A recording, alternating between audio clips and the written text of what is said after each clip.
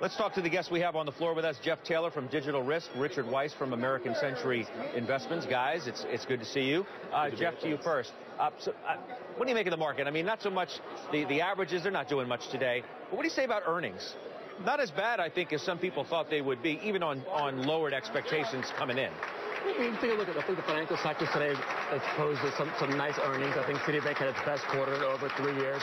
But the reality is we've been on a 3.5-year run here. So it's continues. It's nice, but you keep thinking to yourself, at what point are we going to see a pullback across the market? Rich?